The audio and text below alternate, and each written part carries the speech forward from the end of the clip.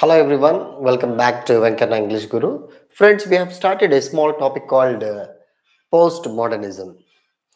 And in our previous class, where I spoke about, there is a close connection between postmodernism, post-colonialism, post-structuralism.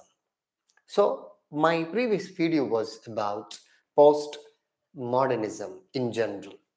So friends, in this video, we are going to talk about what is post-colonialism, what is post-colonial literature, and who are post-colonial authors, and what were the major reasons, and what actually affected to bring out the idea of post-coloniality. So these are the major important issues that I am going to address in this video. Listen to me. So friends, we discussed what is modernism, what is postmodernism, and important concepts. So in this video, our discussion is going to be post-colonial period, post-colonial literature. Okay, see, during postmodern period, literature which is written after post-World War II is nothing but postmodern literature.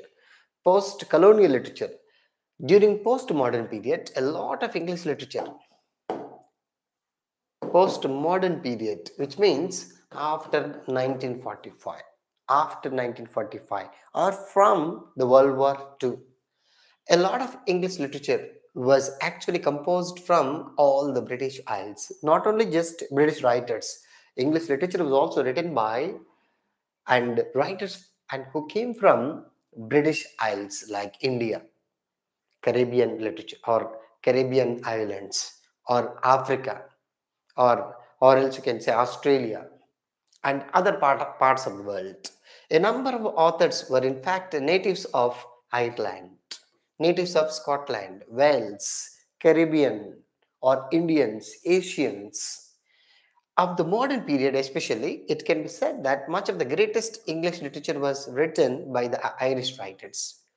When we talk about the literature which is written during modern period, there were a number of writers like W. Yeats, and you can see, or G.B. Shaw, or James Joyce, Jean O'Casey, Samuel Beckett, Iris Murdoch, Seamus Heaney, a lot of literature, and most of them are Nobel laureates. So during this period, English literature was not just written by the English people, and it was written by Irish people, Americans, Australians, Indians. That's what literature which is written and beyond the English, that literature which you can say post-colonial literature.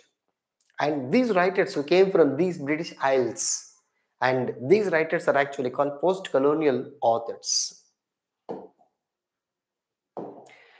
Next, and in recent decades, some of the most notable literary achievements in the English language have been written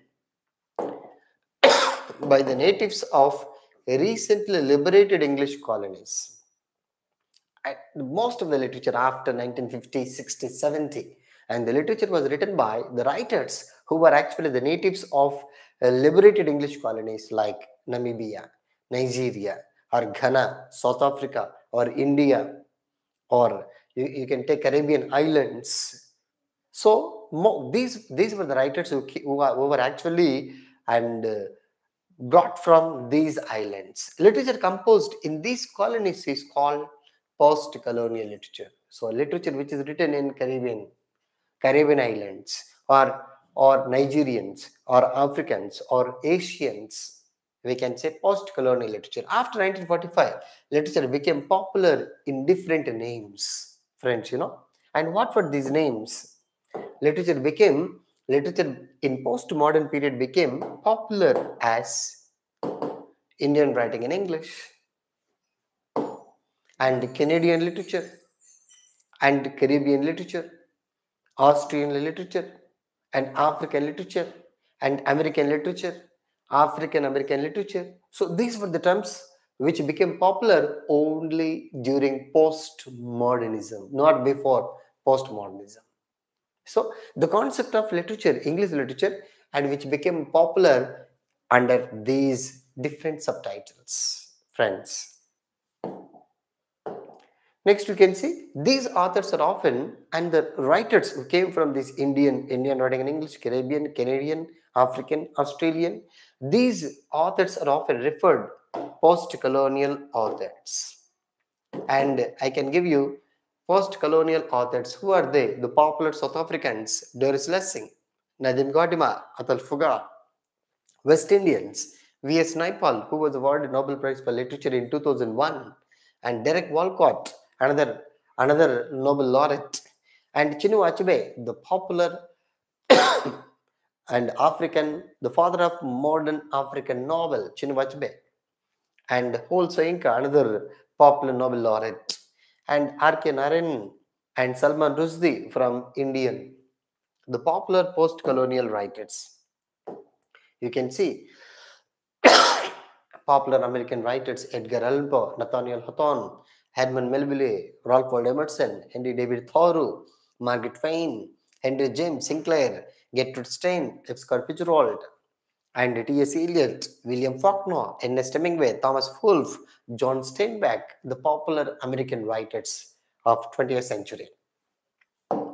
Next, friends, you can see African American writers Ralph Ellison, James Baldwin, Richard Wright, Albert Murray, Gloria Naylor, Alice Walker, the popular lady, Toni Morrison, who just passed away, another important Nobel laureate, and popular for her popular novel, The Bluest Eye, Beloved, the poets, Avery Baraka, Gwendolyn Brooks, Maya Angelou, Rita Jones, and Lawrence Hansberry, August Wilson.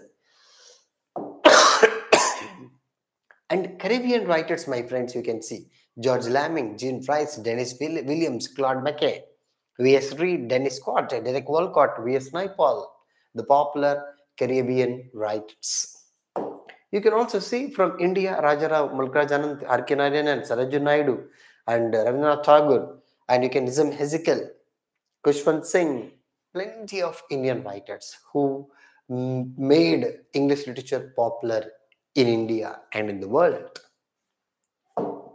Next, friends, this is what some basic concepts with regard to what is post-colonialism, what and who are post-colonial authors. Some basic knowledge about post-colonial writers, post-colonial author, post-colonial literature. So, how during postmodern periods English literature has been categorized in the names like American literature, African literature, Canadian literature, Caribbean literature, like different names.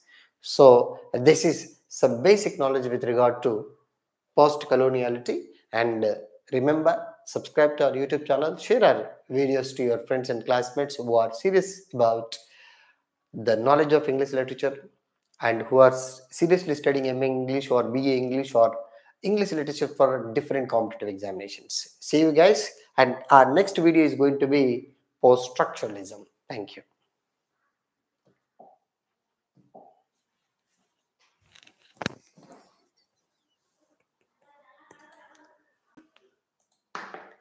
Such